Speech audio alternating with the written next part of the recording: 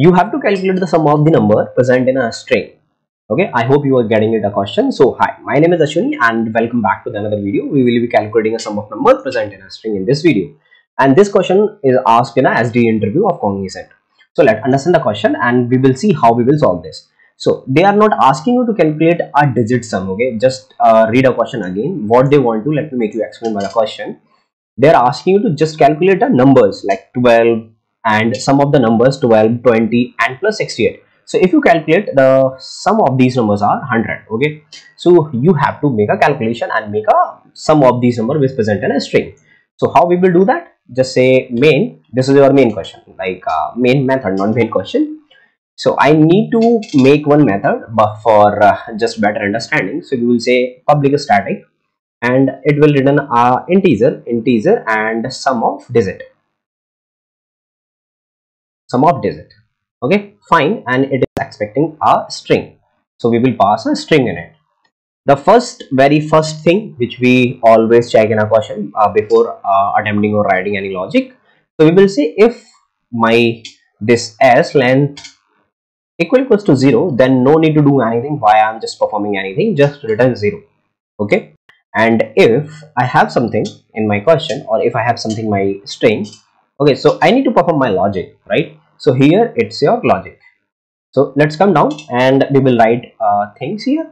What first I want to take one string temporary variable, or we will say string temporary variable, and I will assign it to 0. I will let you know why I'm assigning it to 0, and I am just taking one res, and this will be a 0 for my future purpose. I will let you know why I'm taking all these things. Okay, and I'm taking for integer I equals to 0 and I less than what? Just basic method length, okay, less than and I plus plus. Now what you have to do, the first check, if let me take in a different variable character, and this is your current character, and you have to take out from character at. If your current character is equals to, right, you have to check with the help of character class. With this character class I have some predefined methods. So if your current character is a digit, so then what you have to do, just do one thing, just temp and plus it by its current character. Okay, I hope you are getting it what I am saying.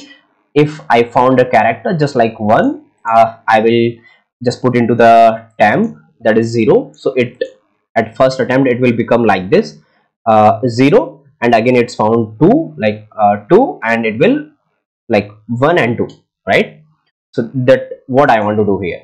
Else I want to do something, that's why it's not one liner code, that's why I put in a curly braces here, because only one line code is going to execute if you are not putting a curly braces here. Here this is res and plus res dot integer, oh, okay, my bad, equals to integer dot parse int. Okay, and what is your string you have to pass? That is a temporary. Okay, and temp again you can assign it to 0, because once I got all this 12 or 68 or whatever I present here, like 68 or 20, I just again take it out into the res and assigning it to back to the temp equals to 0. And when you are returning something back, so you will say like res plus integer dot parse int temp. If something remaining in your temp, just hold it and return it to the back to the my caller method. So what is a caller method? Let me create a one string here, and I will just use this demo string only. Okay, and because I'm using this, I already know the answer of it, right? So sum of the digit and just pass it from here, and I'm expecting my answer as 100. Okay, so if it is giving me answer of 100, then it will be a like good code or good logic. So if you haven't not understand, I will give you the 2 minute to that. Answer is 100. What I am doing here, just we are taking a temporary variable and we are taking a one res. Both are just like a temporary variable. So first, if you found this one here, you just hold it into the temporary variable. So your first string become 0 and 1.